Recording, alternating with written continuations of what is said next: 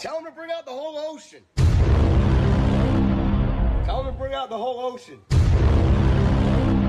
Tell him to bring out the whole ocean. Tell him to bring out the whole ocean. Tell him to bring out the whole ocean. Hey guys, it's Max, Chief Evangelist over here at Hapily. We're working through this event Hapily beta, and I just want to show you how easy it is to build an event, get a page set up for someone to sign up for that event, and then actually see if they attended a physical in-person event, all on HubSpot. But see how fast I can do it and set this up for you. So right now I'm inside HubSpot. Obviously we're on our events page here. I'm going to go ahead and create an event. Let's call this Max's awesome birthday party. Description: Max is turning 36. Let's go ahead and give it a start date. Let's say it's going to be on the 27th. We'll give it a start time. We'll say it's going to end on the 27th. We'll give it an end time here. Wonderful. It's going to be a one-day event. This is only a single session event. We're not going to do multiple things. It's just a birthday party, just some people hanging out at Chuck E. Cheese. It's no big deal. It's fine. We're gonna go put the event address in, 123 Chucky Lane, and then we're gonna go to city. We'll go Beverly, Massachusetts, 12345 in the United States of America. Wonderful. Let's go ahead and create our event. So we have our event built. Now, here's the deal. On my website, I have a little calendar that lists all the events that I do. Now that I've created my event, right, we need to create a session here for this event so it shows up. Now, I have a little workflow running in the background that just automatically creates a session when it's a single session. So a little hack that I threw in there. However, usually events have multiple sessions, so you would just come in at this point, add the different sessions that you have. But the whole point is once you do that, they will show up on a calendar on your website. Mine's a little messy here, ignore it. The whole point is that you go and build that session. You have this session here that someone can now go to from your calendar on your website. So I'm gonna go ahead and click Get Tickets. I'm gonna come to this dynamically generated session page here, and I can actually sign up for this session. So I'm gonna put my information in. Wonderful.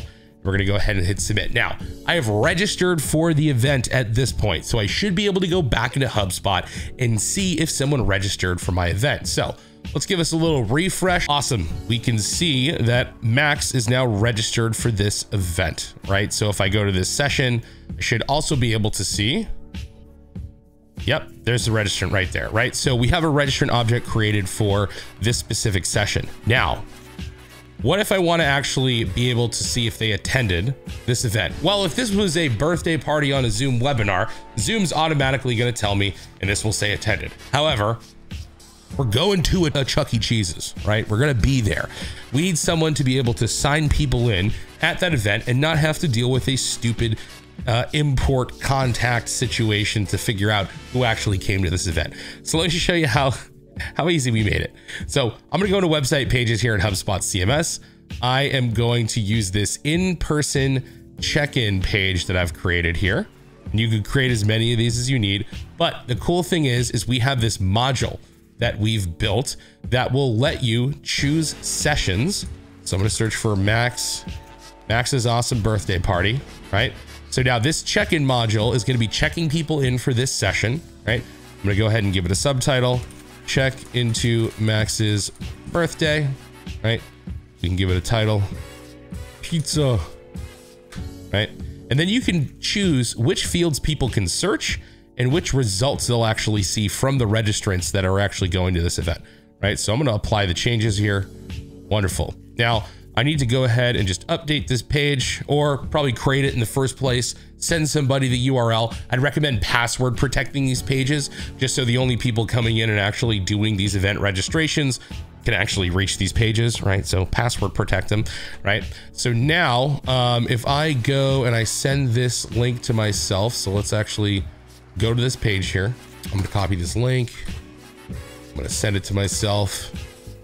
And at this point, I'm going to start recording on my phone so I can show you guys what I'm seeing on the phone here. Now, put yourself into the shoes of somebody at this event, checking people in to let the marketers know that someone actually came to this event. So let's go find my Slack here. I'm going to go find this URL. All right, cool. So I'm on this page.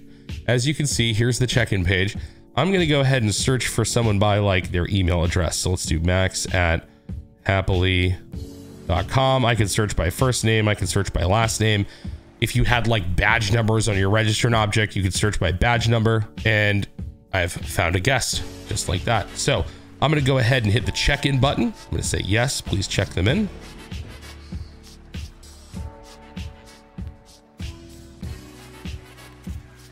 Boom, we can see that they're actually checked in on here. So now I go back into HubSpot. I should be able to go to my event, take a look at this individual session, and see that the registrant actually attended the session. So guys, that's a quick run through of Event Hapily, which is our event management app that we've built on HubSpot. It's currently in beta now, and we're looking for beta testers to reach out to myself or Dax Miller if you're interested in joining the beta. Just to give you a quick recap of what's possible now with Event Hapily inside of HubSpot. Not only can you manage your event planning process, you can do all of your pre-marketing, drive your registrations and signups directly through HubSpot in a very scalable way. You're able to do your pre-event comms, your in-flight event comms. You're able to track attendance, whether it's virtual or in-person events.